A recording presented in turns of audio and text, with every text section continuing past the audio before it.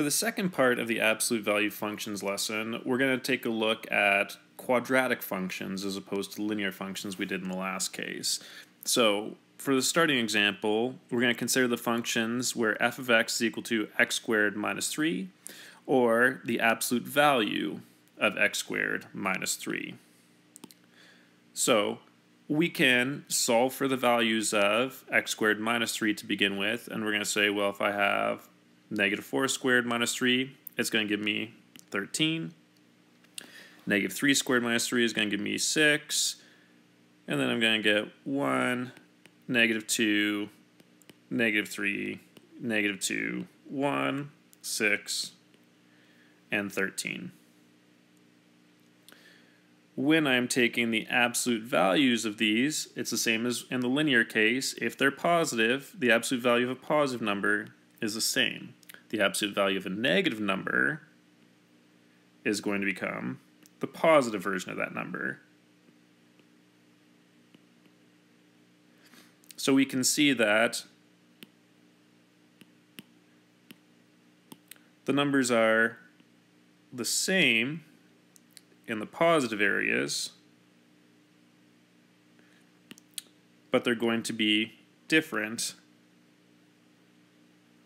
as soon as my original function becomes negative. Then I'm going to sketch these out. So I'm going to say, well, for my original function, I would have negative 4 and 13.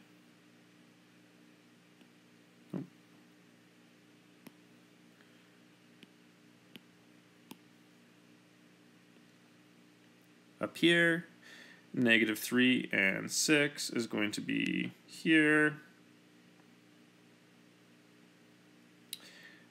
And negative 2 and 1. Negative 1 and negative 2.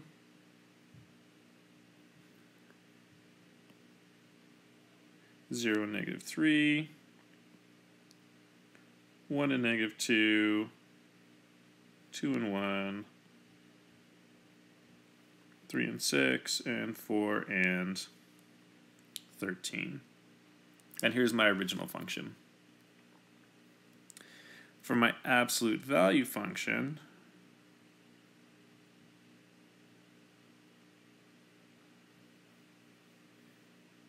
it's going to be the same where they were positive,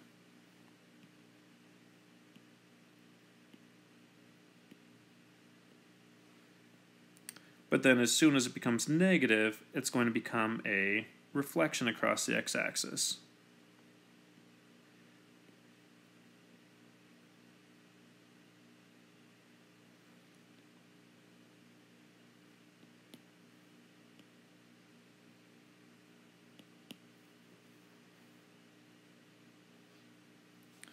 So when I'm stating for which characteristics of the two graphs similar and which are they different, well,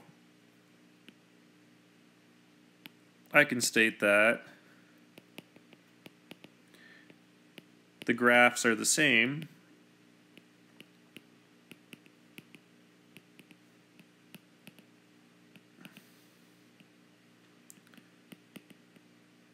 when f of x is positive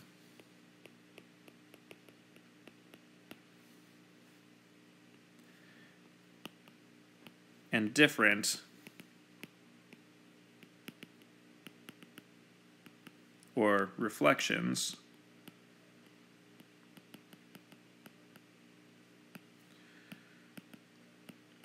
when f of x is negative.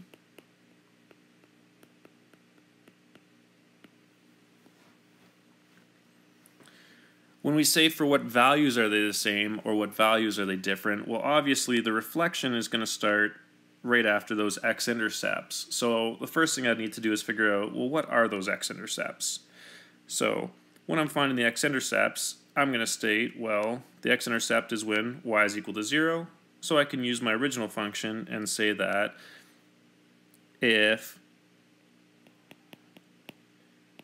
f of x is equal to 0, then I can state that 0 is equal to x squared minus 3,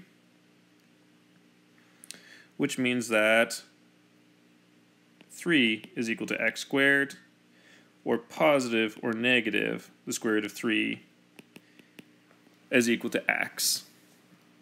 So I have two cases. This is going to be the positive square root of 3 here. This is going to be at the negative square root of 3 back here. So for x's less than or equal to negative root 3, which is going to be this region in here,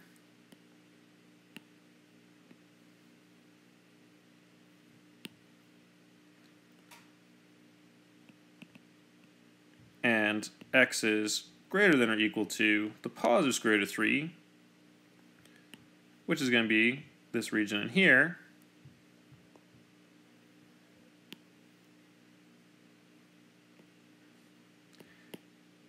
f of x and g of x are going to be the same. When it's between those 2 points, in this region here, so for when negative root 3 is less than x, which is less than 3, g of x is going to be a reflection or negative f of x.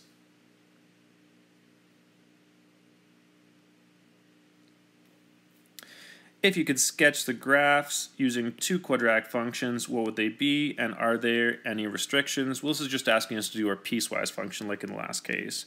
So if I have g of x is equal to the absolute value of x squared minus 3, I'm going to split it into the two cases. I'm going to say that it's going to look like the original version, x squared minus 3, if x is less than or equal to negative 3 or greater than or equal to, square root of negative square root of 3, or x is greater than or equal to the square root of positive 3. It's going to look like the negative version, negative of x squared minus 3, if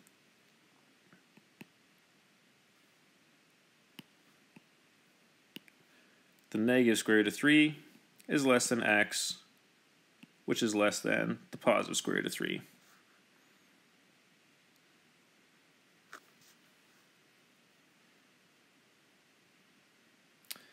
If I'm looking at the domain and range of these, well, I'm going to state that for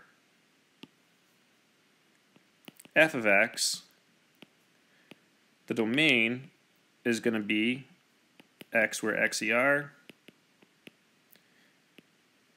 and the range is going to be y where y has to be greater than or equal to negative 3, where yer.